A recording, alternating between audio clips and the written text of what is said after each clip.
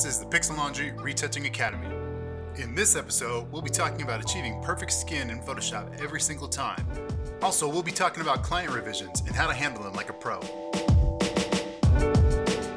All right, welcome back everybody. My name is Rick Navarro. I am a high-end retoucher and the lead art director at Pixel Laundry. And today we're going to talk about skin and client revisions.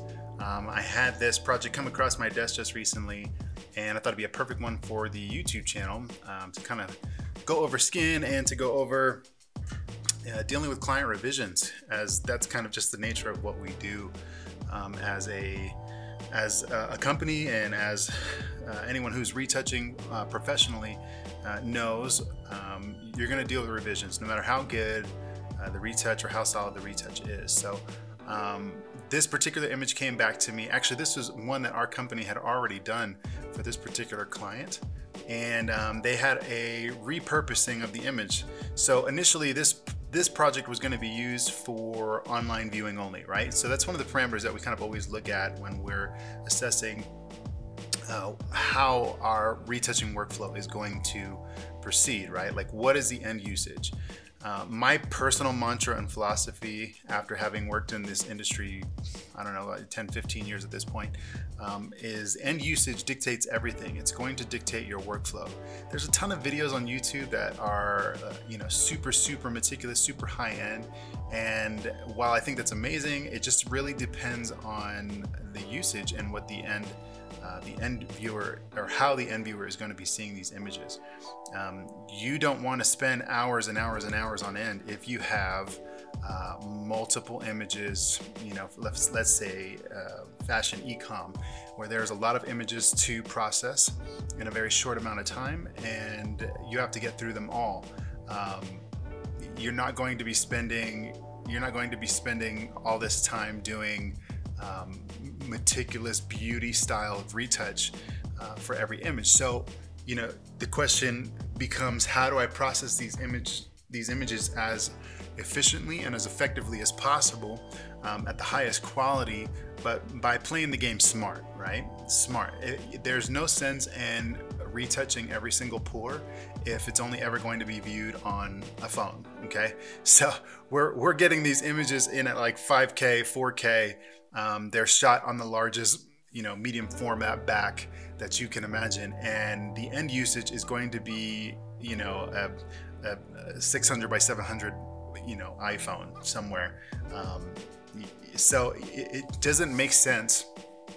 It's not economically sound or a good use of time to be processing these images in a capacity that says, I'm going to spend an hour per image, but I've got 300 images I need to get through, and I've got about 2 or 3 days to do it. Now, obviously that may depend on how large your team is, but this is the method of thought that you want to go through to kind of try to figure this out, right? Like, this is one of the client probing questions that we might ask in the beginning while we're evaluating our clients and saying, hey, what's your end usage? Is this particular batch going to be used for e-com? Is it going to be only on screen?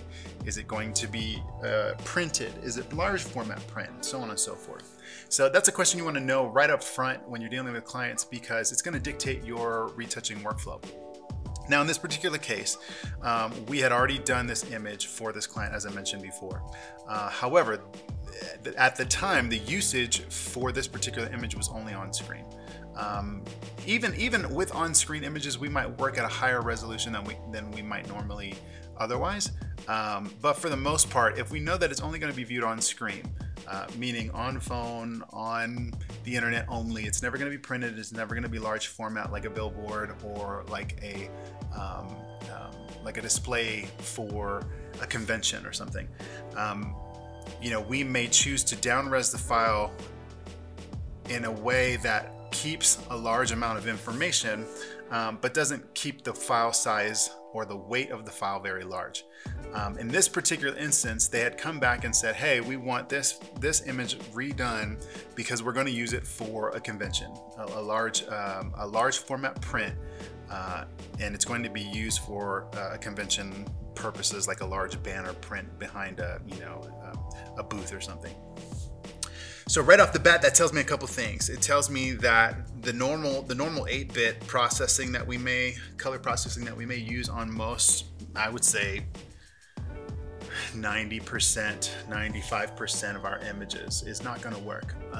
There's a good chance you're going to get color banding when you go to a color print. Now, excuse me, I feel like the only exception to that is if you're doing something like billboards, and it really kind of just depends on your printer, because the printers have proprietary software oftentimes that will upscale your images from what would otherwise be a low-res image to a high-res image without it losing any resolution. So in that case, you'd want to find out exactly what the printer wants and then go from there. I did a billboard some time back where we actually down-res the image to either 150 or 72 dpi, and that was as large as the printer wanted it. And we did it at scale, so it was like 1 inch to 1 foot. So, you know, there's no sense in creating a PSD or a PSB in Photoshop that is 35 feet across. It'll crash even the highest and best machines. So, you know, the printer had us down-res the images to a PDF at a smaller resolution, but it was to scale, and their in-house software was able to upscale it. And then honestly, if you're looking at large format printing that large, where it's not going to be seen up close, oftentimes those images are they're not crisp, they're not tack sharp at all. They're actually soft, and when you see them from a distance, they look sharp. But those images are not meant to be looked up close. So anyhow, this image was going to be used for a large format print, and we decided to up-res it. We actually decided to start from the beginning.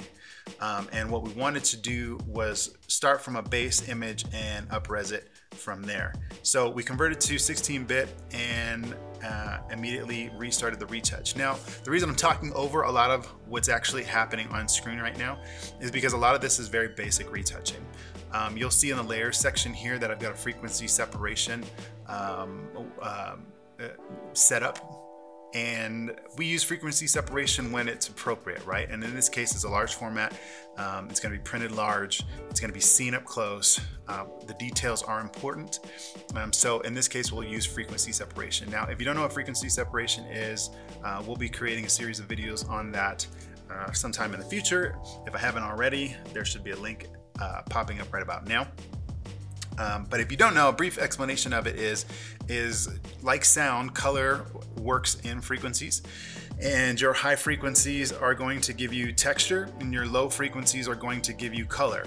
And this is such a great trick to use in a lot of different scenarios, but especially in something like beauty retouching, because it allows you to separate the texture from the color, and you can get into these details at a really almost a micro level, pore level. As you can see, I'm getting super tight in here, and you can address some of these issues separately, which gives you a greater level of control.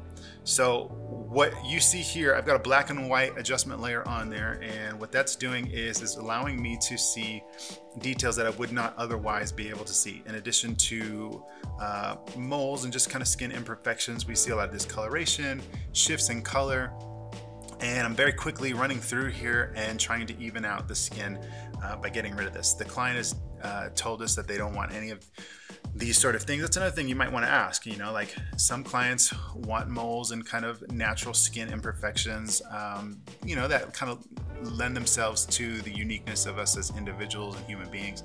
Other clients want flawless skin. So, you know, this thing with flawless skin is we see a lot of it, right? I mean, again, there's a ton of stuff on YouTube. There's a ton of stuff out there. You know, this becomes like a philosophical approach. You know, how and what do you mean by flawless skin? How brushed is too airbrushed? How far is too far? You know, a lot of what I see out there tends to be unnatural. Like it looks retouched, even if it's super, super clean. So, you know, if that's the goal, that's what you're going for, then, you know, that's one thing. But my goal is always to kind of maintain a certain level of realism in addition to you know, like a flawless retouch. You know, like the skin looks amazing, but it doesn't look improbable. Like I see some of these beauty retouches. Now, granted, I understand that that's the style, but for my personal preference, taste, and style, I tend to lean to something that's a little bit somewhere between polished and unpolished, and it works. And a lot of clients that I work with really like that. So we kind of stay with that. So this is my approach, and basically I'm just here in the texture layer, in the high frequency layer, as you can see, and I'm going back and forth, and I'm adjusting both color and texture. I don't want repeating patterns, obviously. This is kind of like signature Photoshop giveaway, right? Repeating patterns, whether that's in the pour textures or you know, in shadows and shades, and anything crispy like hair. I don't want that to repeat. So I'm kind of going through here meticulously, and you'll see me go in super tight, and you'll also see me kind of zoom out, because again, when you're in super tight the whole time, you're going to miss things that are going to be seen from afar away. Now again, here you go. I turned off the black and white checker layer. That's what I call a checker layer. And the reason you go black and white is because the rods and cones in your eyes do not see detail in color as great as they do in black and white. This is like a retouching trick that's been kind of floating around, and some people understand why you do it. There's another way you could do it. You could do it with curves layer. You can put a curves layer on here and kind of give like a squiggly up and down instead of like an S curve.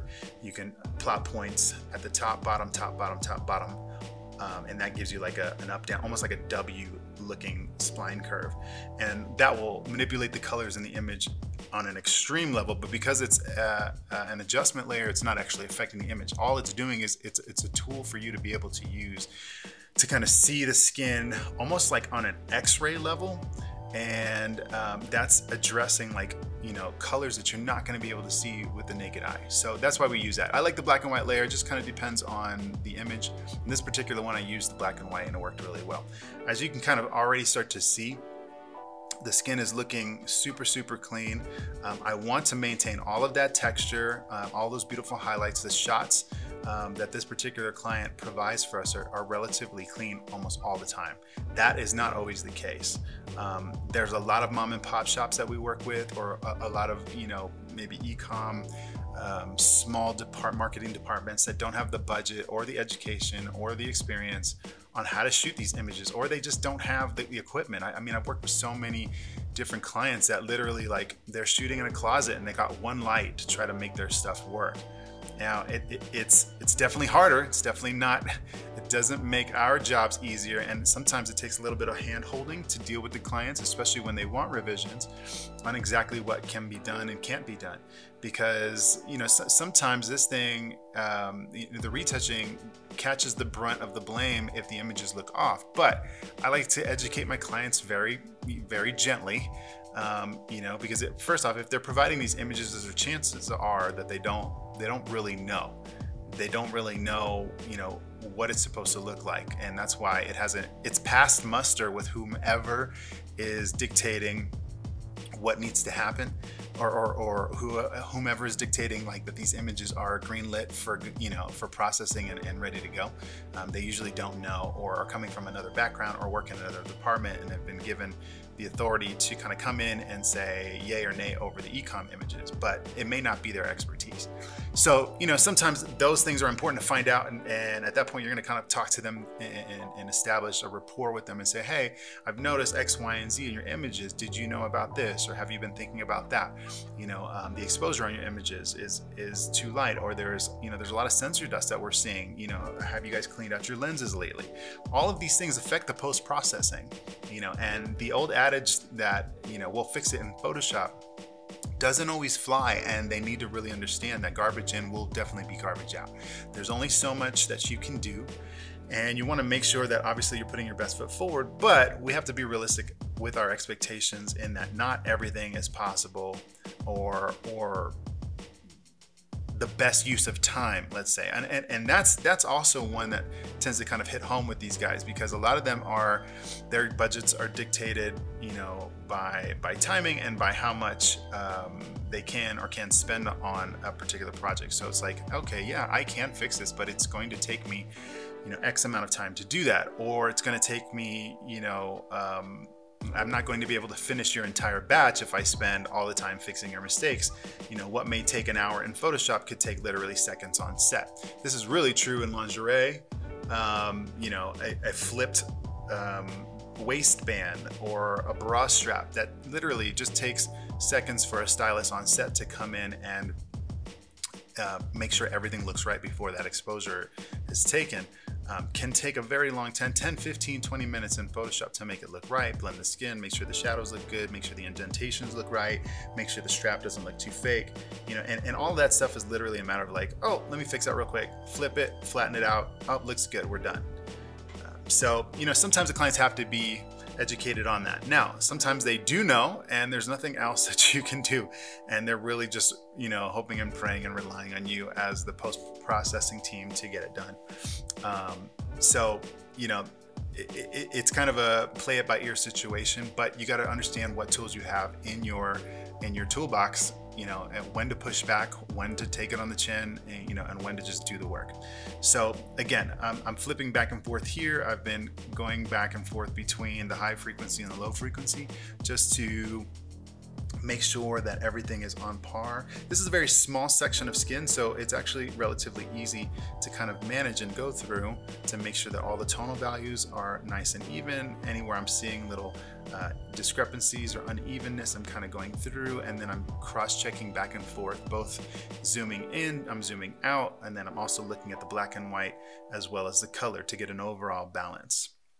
So what I'm doing is I'm going through and I'm highlighting all of these little areas that may that catch my eye, that kind of stick out, things that, you know, feel off or may draw attention to stuff that we don't want.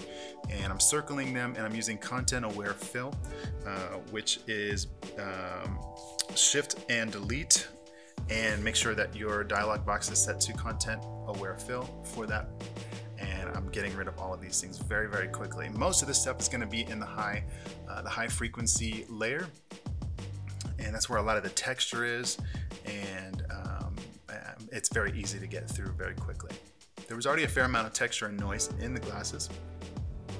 So what I'm doing here is I'm making a selection of the lenses, and I'm going to go ahead and add a little bit more noise in there. Now you'll notice there's a color, and when you're adding noise, it's going to be influenced by the color, whatever color you have in your foreground or your background, depending on how you have it set. I actually like that. I don't think blue was the right color I wanted, so eventually I come back in here and change it because there isn't really blues in the area, but the image overall is kind of warm. As you can kind of see, there's red, browns, maybe some magentas in there. So I'm going to test out an adjustment layer by actually I just went directly on the layer. Sometimes I do this too, like since I know I'm fairly confident in how it's going to affect it, I just drop the opacity way down, like to like 3%, 5 or 3%. But in the meantime, I bring it back up so I can kind of check these warmer tones and see if it's going to do anything for the overall image. Blend a little bit better. It's always an issue of making sure it sits well.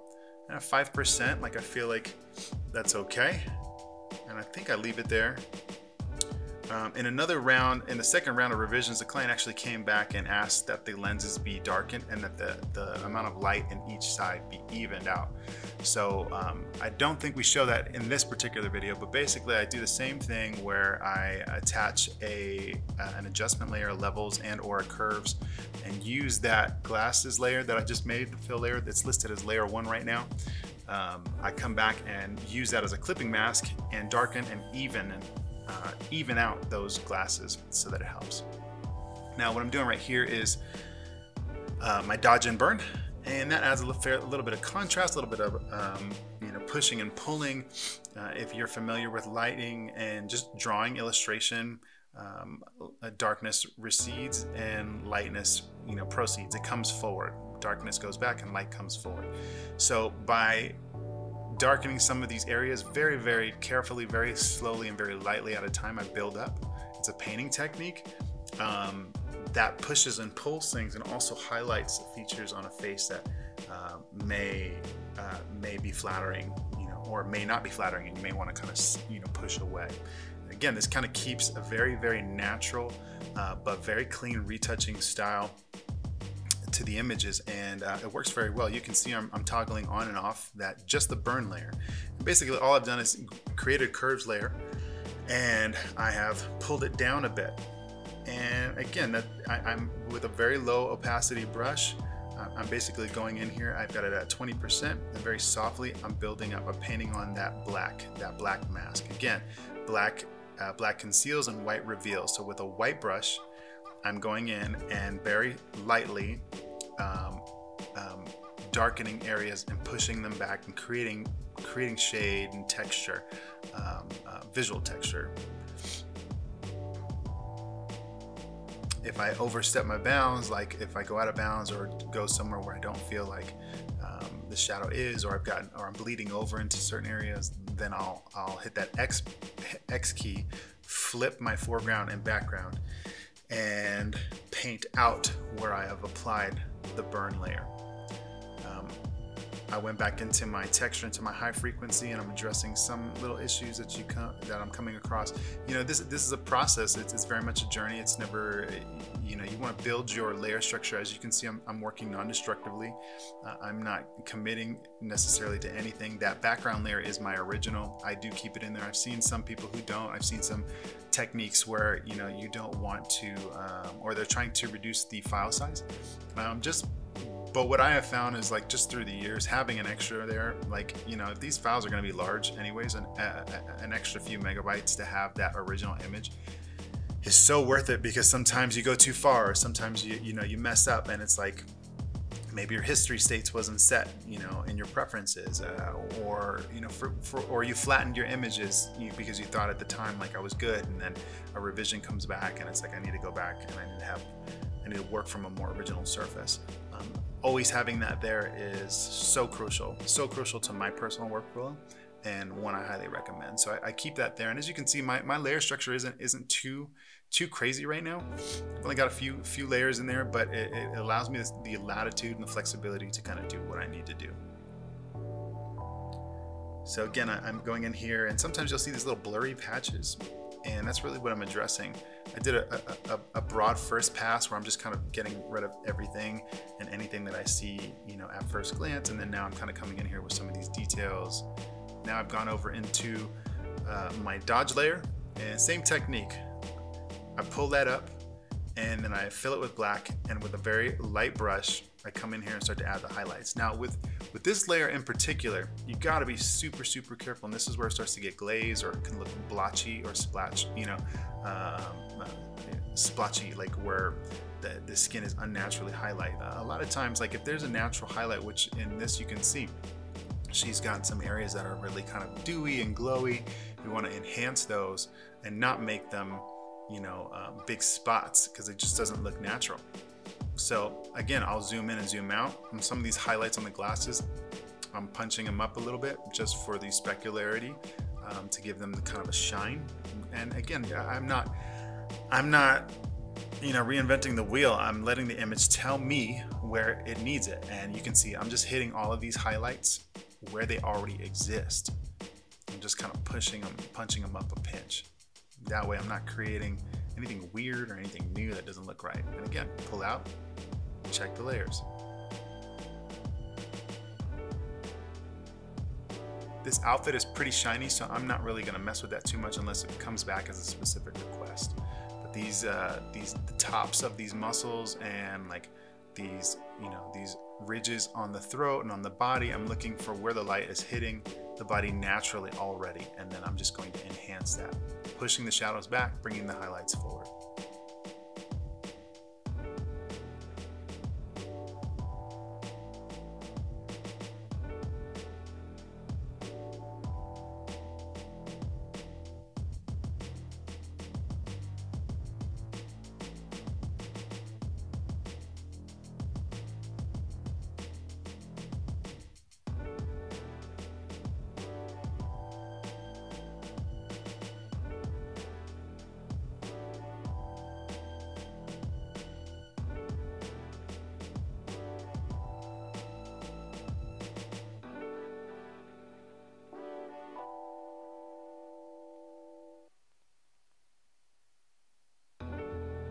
At this point, we're almost there.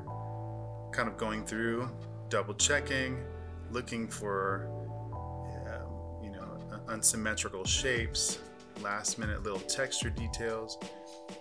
Again, this is a high-res image that's going to be used in a high-res capacity, a large format print after the fact. So I'm spending probably more time than I normally would on a regular e-commerce image to make sure that this is pretty pristine. I'll add highlights to the hair to kind of, again, push and pull to bring things forward, push things back, and it gives a nice kind of texture to it, what would otherwise be a two-dimensional image.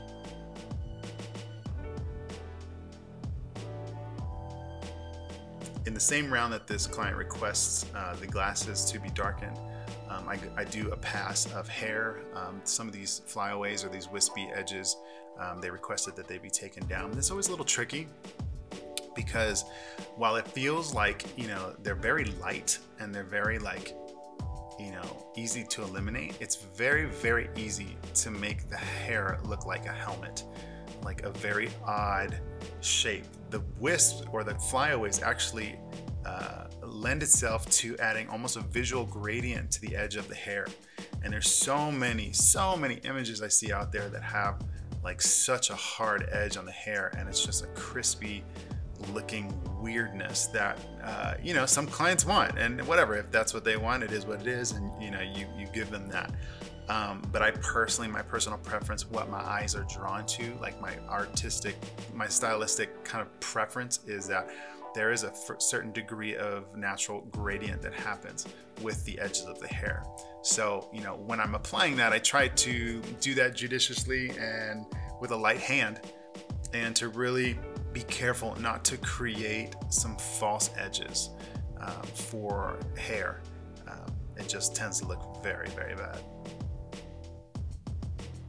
Again, going in here, adjusting some of these tonal issues. The texture looks good, but I see shadows down here, and I want to smooth them out a little bit. Content aware fill will work here, especially in that blurry layer where you just have color tone. I'm just using the patch tool and just kind of pulling things out and over to new or better skin, which may be close by. That's also really important. It's a funny technique. Sometimes I will pull from skin that's completely not in the region, just what I've found is it kind of neutralizes some harder areas. Like I'm not sure, I can't remember if I do it here. But I do use it as a technique when I'm working in an area and I can't find skin close by that will pull over, or Photoshop's not letting me pull like a decent area of skin. I'll pull skin from an entirely other area and then rework it until it does blend. And that does work fairly well. All right, getting some last looks, making some final adjustments. I've gone ahead and merged all of these visible layers because I realized as I was working through that her nose was a little off. It was a little unsymmetrical and it bothered me.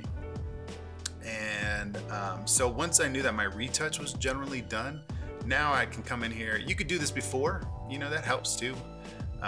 That way you don't have to, like if I had to come back and do, you know, some more revisions to the retouch, you know, at a base level, this would have been a little bit more obnoxious, but I felt fairly confident that I knew what this client wanted, and I was able to kind of come back in here, and I didn't want to have to go all the way back and redo all that stuff just for the sake of liquefying this nose, kind of making it a little bit more symmetrical. So what I did was I merged all my visible layers and created a new layer, and then from that layer I'm liquefying the nose and the shape, and I believe I come in here and kind of mess with the lips a little bit and just kind of, again, get them nice and even. She has a pretty symmetrical face already. Again, I'm not trying to make it a robot, I just don't want it to look a little warped and distorted. Here's a before and after. She goes from looking pretty tired and kind of rough to just fresh and like a natural makeup, and almost a little dewy and glowy, which I think is a good thing. And then I think what I do here for the client, this is a sunglasses or like an eyewear company. So I wanted to add a little punch. So I do a high pass filter here, and I'm gonna localize that right to the glasses to add, again, a little bit more specularity. I drop the opacity down 50% because, again, I don't want it so super obvious. I just want a little pop, a little crunch, a little texture.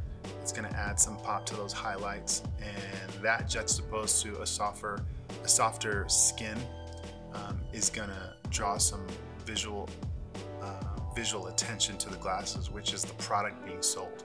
So that is the point. Adding a little bit more highlights, a little bit of texture to the hair, since it's so kind of like piecey and the individuals are coming, the little individual strands are being highlighted. So I'm applying that same high pass filter to some of these pieces of hair and giving them some dimension. All right, getting these last looks, little details, little highlights, sampling out. This is just with the stamp tool. I'm making sure that things look a little even, not so blotchy. I noticed that some of these areas weren't even, and I'm making adjustments now. That one far window section there, this is a reflection of a window on the floor of the studio, which showed up in the glasses. Because there was a chair, there actually used to be a chair there. If you go back to the beginning of the video, you can see that there was a chair that I was removing.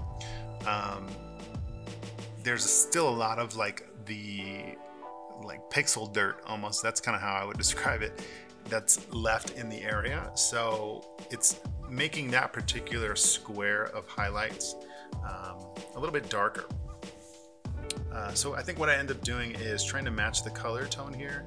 And first off, I'll draw in a levels layer to make some tonal adjustments.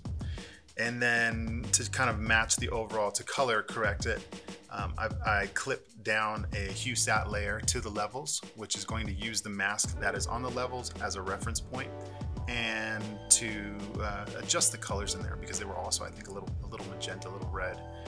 So we kind of adjust them in. And I was like, you know what, shoot, I should just add a levels layer, I think, to the rest of them, and that may bring them up. And I wanted to kind of control that a little bit. I don't want to be too much, but I thought that highlight was also kind of cool.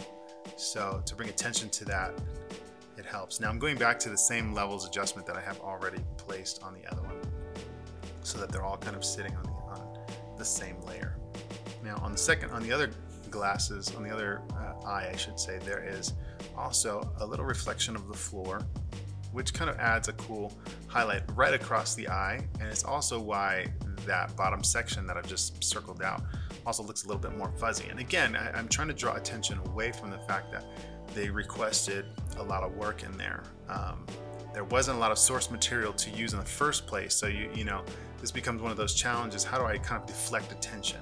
This is the section of the eye that looks good and we can add a reflection, but that's obviously way too hard. So we soften it down, and I believe I add a mask to the gradient. I feather the edges of the mask, and I'm going to add a gradient here to soften out that attention. All right, just working through the details. Getting some last looks on it. This thing is coming in for a landing.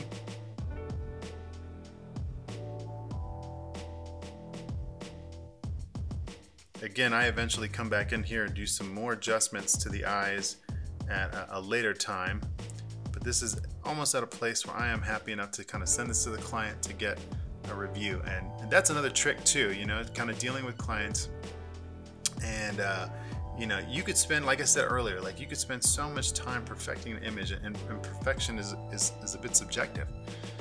You know, what you feel is perfect, that client may not. So, you know, what's the sense in taking this up to 1000% and, you know, only to have to go back and rework it again? So I like to take it to like 80 to 90 and let that last look be given to the client. Now, this is the JPEG that I was referencing earlier, and I feel like you can see that there's a quality difference. What I ended up noticing here, you see it at the bottom, is that I'm having a bit of a graphics issue, but it doesn't end up in the final image. And you can tell because as I zoom in and out, you know, it pops on and off. And if you look at all of my masks, you're not seeing any of that reflected in any of the masks. I'd like to double check, because sometimes this happens. Sometimes I'll be working on something and a selection was somewhere else that I wasn't aware of, and you know, it changes the mask. But I'm not seeing it there, so I know it's a graphics card issue. I may have needed to restart my computer at this point, but for all intents and purposes, this image is basically done.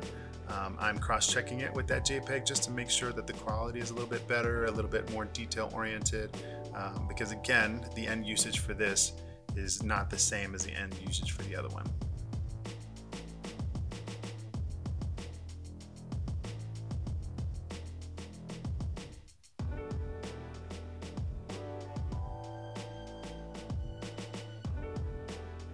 As you can see, I've left a little bit more detail in here.